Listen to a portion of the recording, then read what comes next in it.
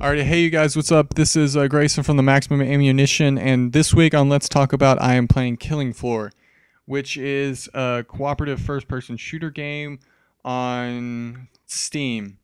Uh, it is pretty much it's based out of England, and what you do is you fight off mutants that a lab was working on trying to uh, clone, I guess is a better way of saying. I think is what it was said. I did a little bit of research on it before just to kind of get some of the facts straight. And it pretty much just made a bunch of mutants, and now you're trying to fend them off. And in other ways, it's another type of zombie game. I don't know if they're considered 100% zombies, but it's definitely like that. Like I said, it was based out of Europe, or not Europe, London. And that means like there's the euros and stuff like that, meters. Obviously, the USA is the weirdest because we have the inches and feet. We don't use the metric system. So what you're about to see is the trader, which is where you can buy your weapons, armor, and stuff like that. It pretty much it gives you a whole bunch of options for weapons you want to buy. There's shotguns, machine guns, grenade launchers, bombs, knives, stuff like that, and a flamethrower, which is what I end up picking for this round. You can also buy grenades and combat armor, which is definitely what you need, especially when you're me, because I'm really bad at this game. I love this game, but I'm really bad at it. What you just saw was me accidentally giving myself a health boost or health pack. Or health syringe, health pack, what am I talking about? Health syringe.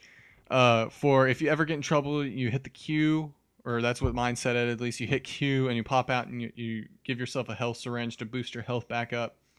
And it helps a lot. It helped me in a couple situations before. I was getting warmed up and I played and I got stuck in a situation, hit the Q, and I was all good to go.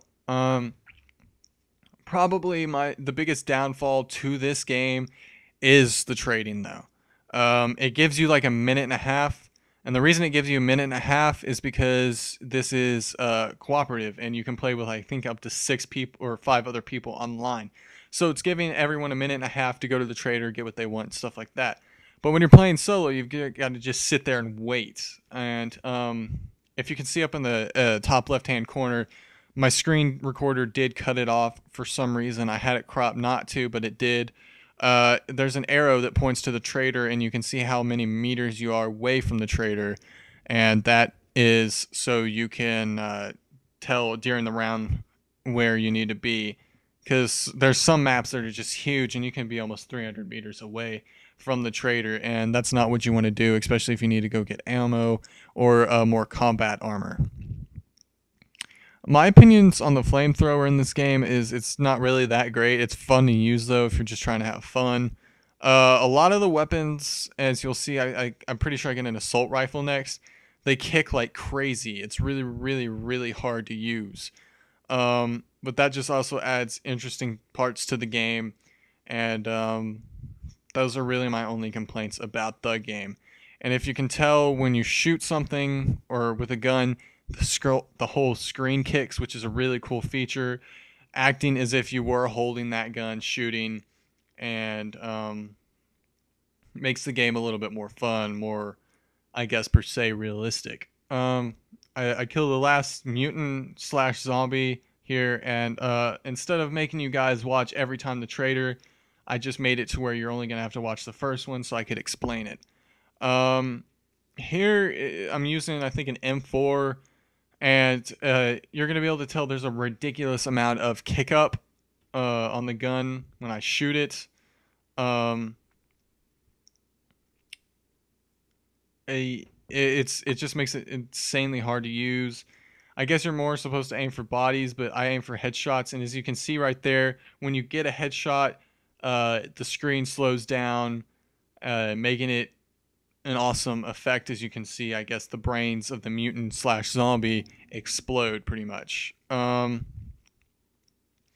Obviously, as each level progresses, the mutant slash zombie things, which is what I'm just going to call them now, they they get progressively harder. Right now, or this level, we now have those crawling things, the normal ones, the guys with the spiked arms, and guys with chainsaws on their arms. And I think I did the short game, and in fact, I did this on like medium, I think.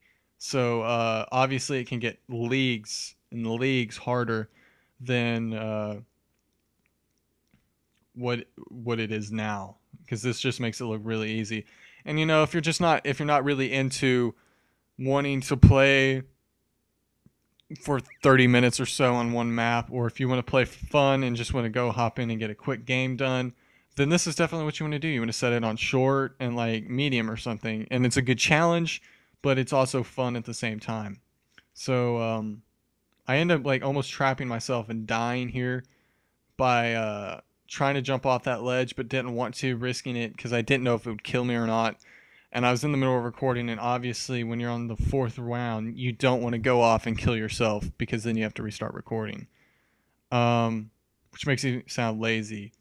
Now, if you saw in the right-hand corner of my screen, or now right in front of me, these guys, they have like launchers that shoot fire or electricity or something like that at you, making them very, very difficult to kill and very difficult in just a general to kind of like dodge and stuff like that.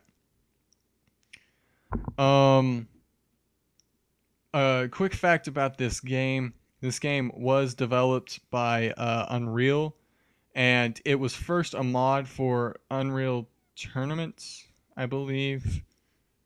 Yeah, let me double check on that real quick. Sorry, I had my notes, but my iPad locked up on me. It was a mod for Unreal Tournaments 2004, and the mod came out in 2005.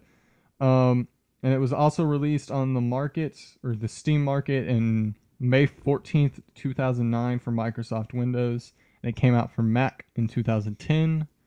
And this past year, it came out for Linux. Now we're to the final wave. And if you saw earlier, I placed pipe bombs to kill this guy. This is the final boss, which has a minigun on his arm, and it also has the ability to go invisible. So he has an ridiculous amount of health, also making him obviously very hard to kill. I'm using like the Husk Fireball launcher, and as soon as I see him, I start unloading shots into him. Pipe Bomb does a lot of damage, and you see he runs into it, but he also disappears real quickly.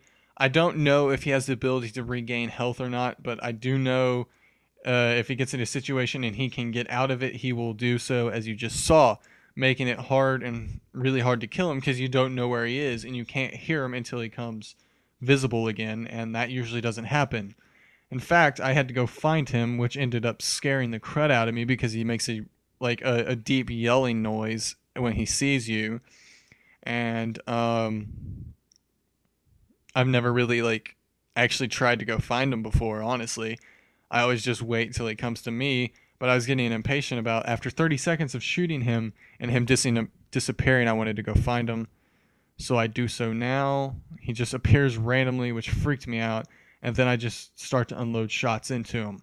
The video's about to end because I kill him now. I want to thank you guys for watching this video. I also want to give a quick message of hope to everyone that was a part of the Boston Marathon thing. Keep the thoughts of the families of the ones who died and the ones who were hurt during that. Again, thank you for watching this video, and subscribe to the channel. Thanks, guys.